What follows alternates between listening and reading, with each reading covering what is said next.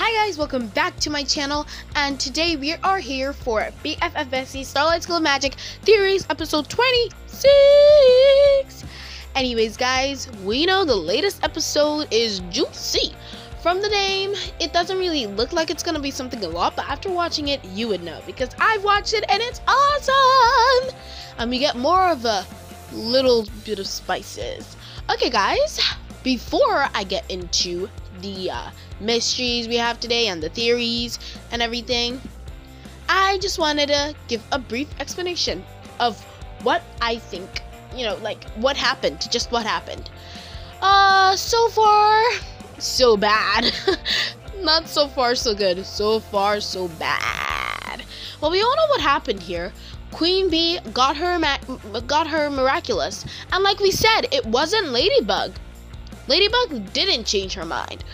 Well, Queen Bee got her miraculous, blah blah blah, she got akumatized, then she just kind of used her powers and stopped working for Shadow Moth. She started working for herself. And then, yeah, she made a game. Like, Wisp Girl actually came in and offered a game to Queen Bee, who's now Miraculous Bee, I don't even know. Miracle Bee, yeah. Miracle Queen, or is it Miracle Bee, or is it Miracle? I don't know, guys. The names are really confusing. Like I said, I'm not a fan. I'm not a fan of the real show, so these things are getting mixed up in my head. But yeah, Miracle Queen. Queen, not Bee. Miracle Queen. Anyway, she got akumatized into Miracle Queen, and then Wisp Girl came in and made a deal with her for her to get the miraculous and give it to Wisp Girl. And she could have everyone doing her every bidding. Yeah, she took, the deal. And yeah, she was able to get everyone to do her every bidding, even Bunnix. So yeah, it was up to Luca to save the day. So he was able to get the Ember, went to Starlight, and figured out that FG was also gotten to and was also hypnotized. Anyways, Luca was able to slip by her. He was able to sneak by her, entered her office, and figured out where she kept the Viperian bangle thing. I don't know. Well, where she kept the Viperian Miraculous. I'm just gonna say it like that. The Snake Miraculous. Yeah, Snake Miraculous. Because, yeah, Snake. So, he figured out where she kept the Snake Miraculous, and he took it, which is now combined with the Moonstone Ring, so he became Super Viperian. And he had some second chances done, but ended up saving the day, and everything was fine, and Ladybug did her thing, collected the Akuma, all that stuff. But a lot still did happen that we all need to talk about, so with no further ado, let's get into the theories that we have today. Guys, number one, who is this mole? Okay, now we have enough time to talk about it because we're gonna sit down and we're gonna talk about this little mole thing.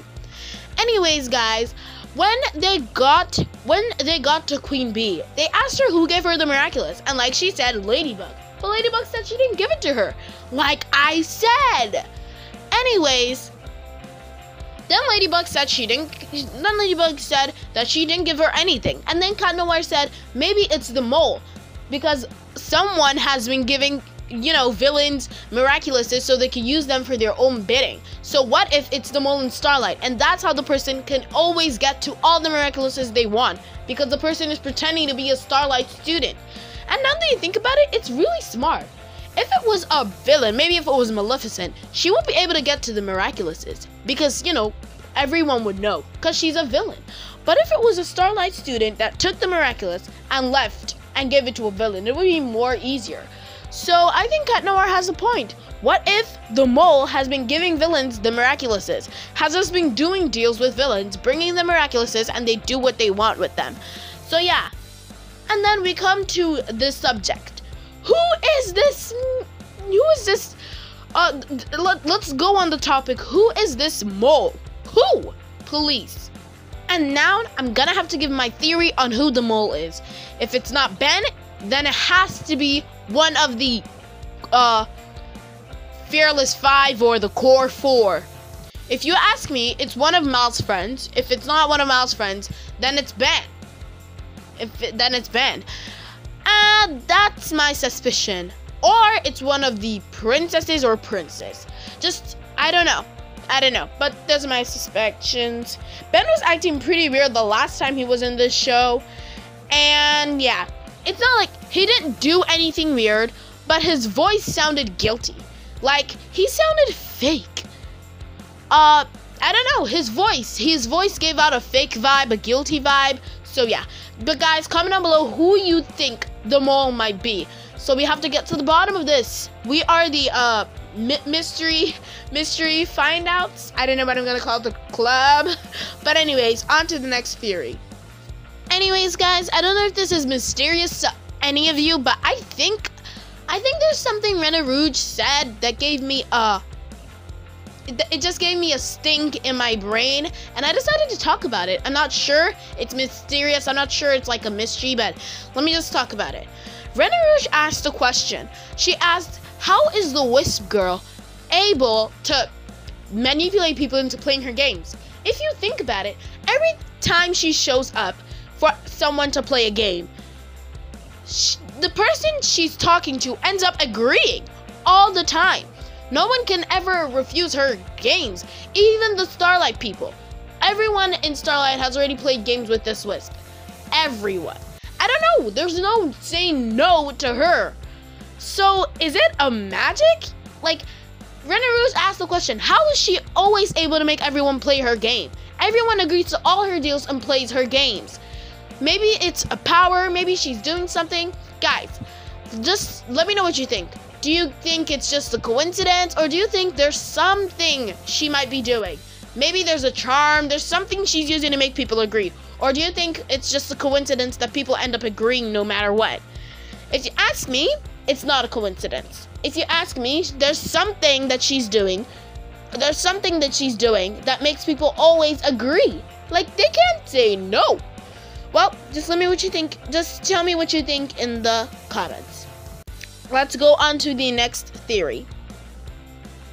Okay, guys, this next theory is about the Wisp Girl. As we all know, when Ladybug saved the day, she did a vanishing spell to the Wisp Girl.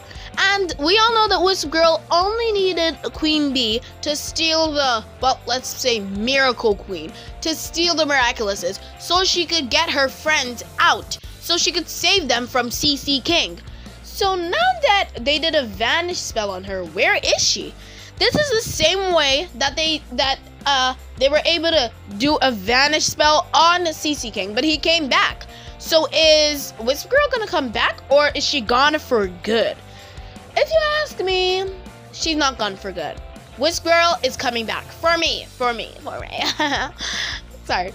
For me, Wisp Girl is flashback coming home.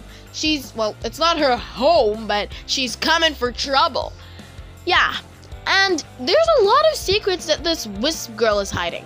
Like, who all remembers her fear of water? What phobia is that? We still don't know why she's afraid of water. What does the water do to her? Does it vanish her? Does it take away her powers? She hasn't explained a lot of things to us. We still don't know why she's afraid of getting inside the pool, like, you know, just showering herself with water. We still don't know, you know, what's up with her. She's a very secretive person. But soon enough, we'll crack all of them. We'll give our theories. And Laura and Adam will crack all these cases in the series. And all will be revealed. Okay, guys. Let's move on to the next theory. Oh, wait. Before we move on, just tell me what you think in the comments. Do you think she's gone for good, or do you think she's coming back? And if you can give your own theories on all the secrets that Wisp Girl is hiding, that's fine.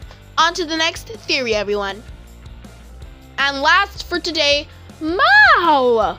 You know, I quite noticed that Mao seems to get into a lot of trouble in this series without it being her fault. Like, she just came for her leather jacket. She was like, FG, have you seen my leather jacket? And they were like, psh, oh, psh. And she's here in this cold, snowy place in a Christmas outfit. In a Christmas outfit? Does anyone find it familiar? Does anyone find that dress familiar? Well, let me reveal it. This is the Super Pops Under the Mistletoe outfit. I wanna see you under the mistletoe with your eyes bright and your cheeks a little rosy. Yeah, this is the outfit that Super Pops wore for Under the Mistletoe music video in the Christmas episode about Dr. Ruin becoming good, that type of stuff. So yeah, doesn't this give you guys any feeling, let's say, there's gonna be a music video? I don't know. I don't know where this place is. I don't know where Mal is. I just don't know. But guys, comment down below if you think there'll be a music video or if you think they won't. If you ask me, I think so, because this is the same outfit Super Pops were, and I think there should be a music video. There should just be a music video. But it could also mean danger. So guys, let me know what you think. Do you think that Mal is in for danger in this place, or do you think this place is connected to some music video they're going to have? I actually don't know. I think both. There'll be danger, then the music video, because that's how the episodes are. They have to go through danger, and then the music video is saved for last to make all fans happy. Well, anyways, guys, just let me know what you think. And this is the last theory for the day. Whoa. Yeah, guys. Yeah. It's all done. We've done the theories, and we've solved mysteries. Woohoo! Well, for today, there's still another day coming up, and there's still more shows to do theories for. Guys, let me know what you think. Should I do theories for the new upcoming series that BFF Besties want to, pop up in their channel? Or should I not? If you ask me, I want to. But we'll see. We'll see what the show's about first. Anyways, guys, yeah, let's just hop into the shoutouts.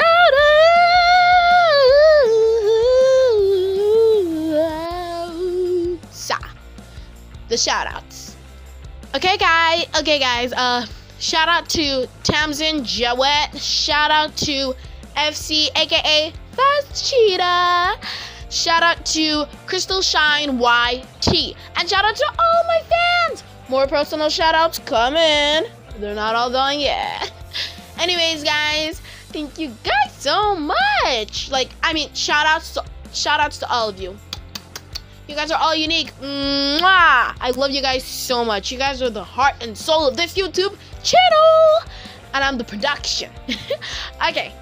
Anyways, shout out to everyone. And I love you all so much. Equal love, yes! So, yeah. Anyways, thank you guys for joining me for this theories video. Just don't forget to subscribe before you leave. Just subscribe. And don't forget to like this video if you love the theories episode. BFF Besties Starlight School of Magic Tube. Share with your friends and family so they can acknowledge the theories episodes and acknowledge the YouTube series. And don't forget to turn on your bell notification so you never miss any of my videos and any important information I would like to give out. Anyways, I love you guys so much, and I'll see you in my next video. Heart to heart. Hashtag Vicky Nation. Bye. Love you. Looks just like a city of blinding lights.